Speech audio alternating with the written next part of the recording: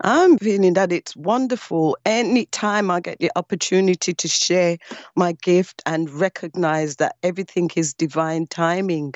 So the encounter happens when it needs to happen in the right time. So I always call everything divine. I love what you're doing. I love what you're doing, that you are actually um, allowing people to have exposure to share what they are doing in the world.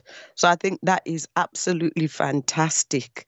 And without people like yourself, we a lot of people didn't hear. Like, I'm going to be exposed to a whole world of people that I don't know and they've never heard of me, and having a conversation about something that they've possibly never thought about, or never thought about it from that perspective, or never had heard that kind of information that way before. So I think it's absolutely wonderful. Value. I I personally think that value is attached to whoever connects to it. So we hear and do what we do when we are ready. We meet the people, we connect with people, we hear information, we see something.